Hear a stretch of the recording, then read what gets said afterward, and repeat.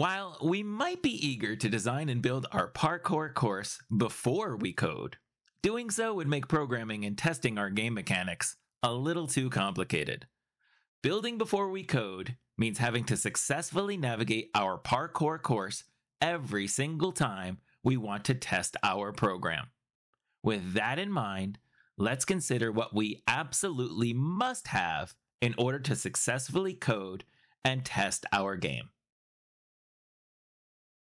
What we need is a starting area and an ending area.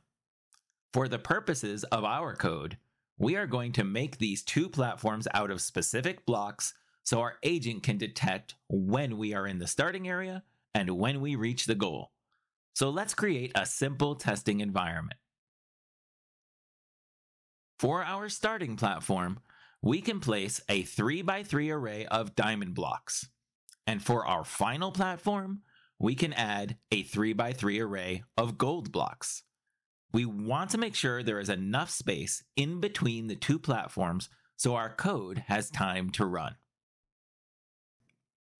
Speaking of our code, we are going to program our agent to act as the referee, making sure the player starts in the right place, stays in the right game mode, checking when they reach the final platform, and giving the player a score. This means we are going to need a new MakeCode project. Let's open Code Builder. If you haven't chosen a coding platform already, be sure to select MakeCode from the list.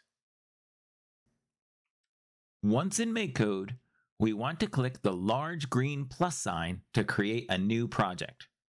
When creating a new project, it is important to give it a name that we can associate with a specific project or action. If we just use the default new project every time, it will make things difficult to locate as we make more games.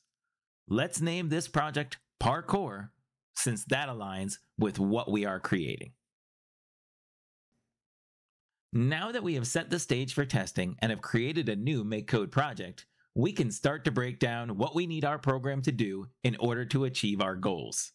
In our next video, we will begin our code as we consider the step-by-step processes required to make our game a success.